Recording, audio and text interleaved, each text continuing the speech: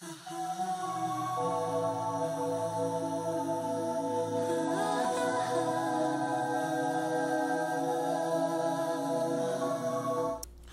back. We reacting to Kardashev. I think I said it right. Let's get straight to it. The observable universe is a big place that's been around for more than 13 billion years. Up to 2 trillion galaxies made up of something like 20,000 billion stars surround our home galaxy. In the Milky Way alone, scientists assume there are some 40 billion Earth-like planets in the habitable zone of their stars.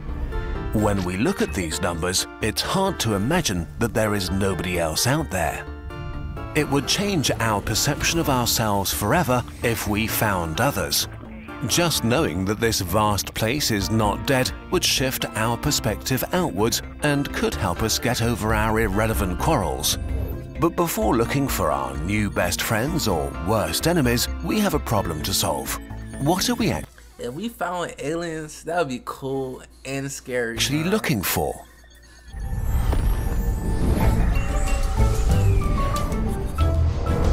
That's cool. In a universe that big and old, we have to assume that civilizations start millions of years apart from each other and develop in different directions and speeds. So, not only are we looking over distances of dozens to hundreds of thousands of light years, we're looking for a civilization ranging from cavemen to super advanced.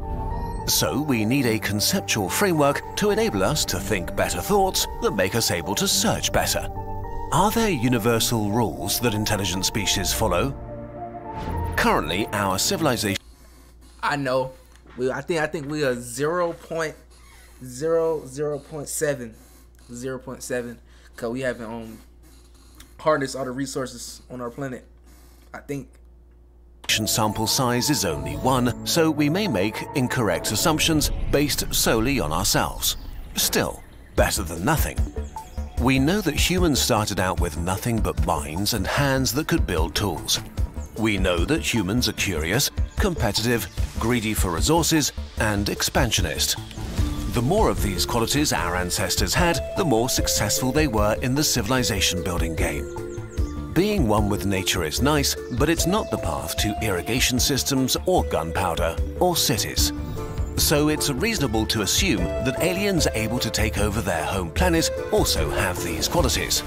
And if aliens had to live greedy and expansionist? The next reasonable step towards transitioning to Type 2 is trying to alter and mine other planets and bodies. So technically we skipping that because we already about to go to Mars. Well, Elon Musk said 2030. And what's the ship called? Starship, Starlink. It's one of them. And then it was SN10. They landed it. I know I saw that, but it exploded after. That shit was cool though. It landed, so that's cool as hell. This might start with outposts in space, transition to infrastructure and industries near the home planet, move on to colonies, and end with terraforming other planets by changing their atmosphere, their rotation or position. As a civilization expands and uses more and more stuff and space, its energy consumption scales with them. So at some point, they may embark on the largest project a lower Type 2 civilization can take on, harnessing the energy of their star by building a Dyson swarm. Once this megastructure is finished, energy has become practically unlimited for molding the home system however they see fit. If they are still curious, competitive, greedy, and expansionist, and now have complete control over their home system, stellar infrastructure in place, and the energy output of a star, the next frontier moves to other stars light years away. For a Type 2 civilization, the distance to other stars might feel like the distance between Earth and Pluto does to us today. Technically within reach, but only with immense investments in terms of time, ingenuity, and resources. This begins their transition towards Type 3. Damn, I'm kind of salty, bro. If we do make it to those stages, I'm gonna be dead by then. Fucking dead. Fuck. This step is so far beyond us that it becomes hard to imagine what exactly these challenges will look like and how they'll be solved. Will they be able to find a solution to the vast distances and travel times of hundreds or thousands of years? Will they be able to communicate and keep a shared culture and biology between colonies light years apart? Or will they split into separate Type 2 civilizations, maybe even different species? Are there deadly challenges between the stars? So the closer a species gets to Type 3, the harder it becomes to fathom what it might actually look like. They might discover new physics, may understand and control dark matter and energy, or be able to travel faster than light. We might be unable to grasp their motives, technology, and actions. Humans are the ants, trying to understand the galactic metropolitan area. A high Type 2 civilization might already consider humanity too primitive to even talk to. Take our resources. A Type 3 civilization might feel about as like we feel about the bacteria living on the anthill. Maybe they wouldn't even consider us conscious or our survival relevant. We could only pray that they're nice gods. But the scale doesn't necessarily end here. Some scientists suggest there might be Type 4 and Type 5 civilizations whose influence stretches over galaxy clusters or superclusters, structures comprising thousands of galaxies and trillions of stars. Ultimately, there might be a Type Omega civilization, able to manipulate the entire universe and possibly others.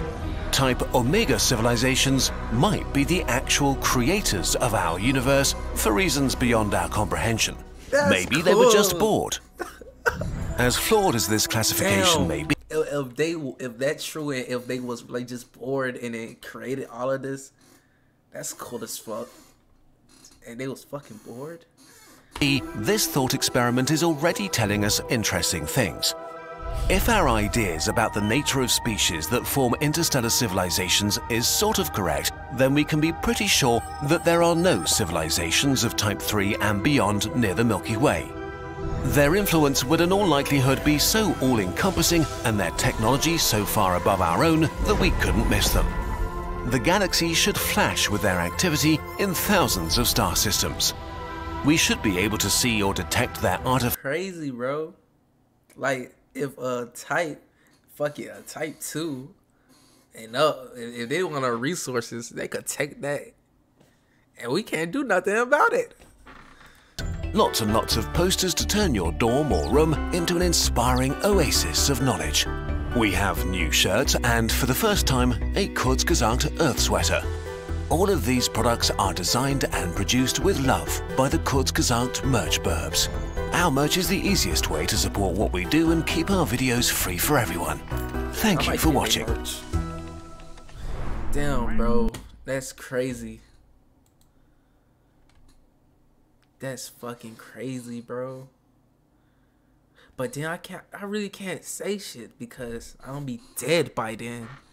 That's some bullshit. Like, subscribe, comment, and damn, I don't be Dice of Fear. Ultimate description. I better watch that next. But damn, I can't believe that. Yeah, like, subscribe, comment.